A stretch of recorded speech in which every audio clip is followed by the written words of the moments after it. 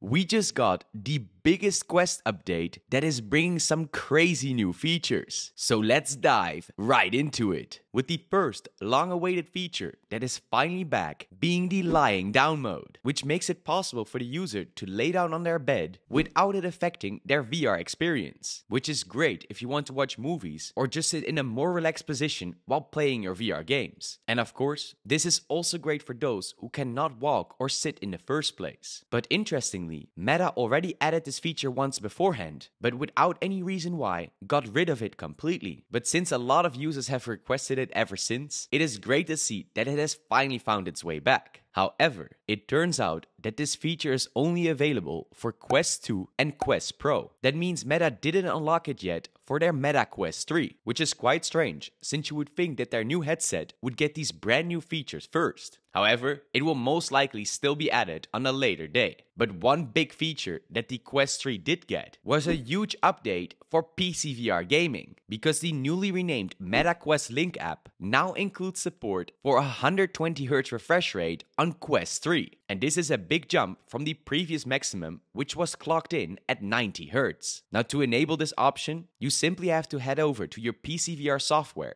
and it should update automatically if it was already pre-installed. And then, once you connect your Quest 3 to your VR-capable computer, you will be able to change the refresh rate in your graphic preferences. And additionally, Meta has also expanded its list of supported GPUs to include the NVIDIA 4000 series. So if you are rocking one of these crazy graphics cards, then you can now finally also unlock its potential for VR gaming. But probably the biggest feature that came with this is that thanks to this brand new update, Meta managed to increase the battery time usage over 50%. And that specifically for PCVR gaming. That means that beforehand, while using your Quest 3 with AirLink to play a game like for example Half-Life Alyx, you could only play up to 1 hour and 30 minutes on a single charge with your built-in headset battery. But now, thanks to their massive update, this can be pushed out to 2 hours and 20 minutes instead, almost adding a full 60 minutes of gameplay without needing any extra hardware. But you might be wondering, how is this even possible to improve wireless streaming if your computer is the one that is doing all the work? But the actual reason behind it is quite simple, because while your PC is doing all the heavy lifting, such as rendering your game, your headset also has to receive and decode it at a relatively high frame rate. And this improvement came recently after Valve announced their own alternative for Quest Link, called the Steam Link for Quest app. So this might have inspired Meta to put on some more focus on their own streaming technology, which resulted in this major improvement. And a smaller, yet still important big difference that came with all this is their newly announced Quest Cash, with this new system now completely replacing their Meta Quest 2 gift cards, giving you a much easier overview of your balance, while also enabling users to gift or receive Quest Cash from others. Also, if you made it so far and you like these kind of updates, then show it by giving a big punch on that like button.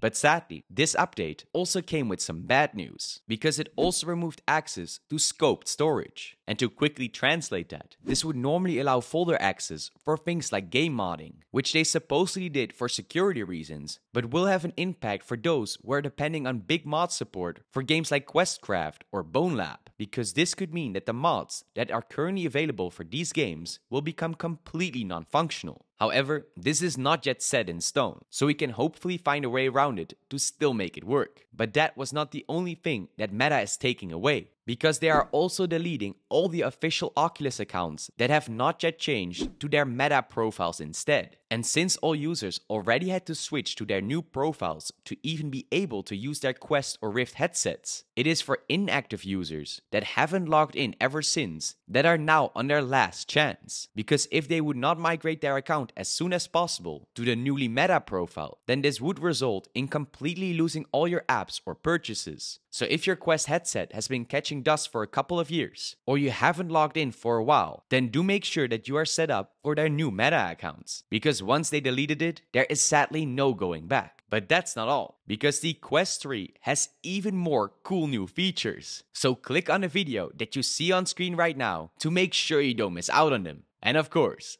stay awesome.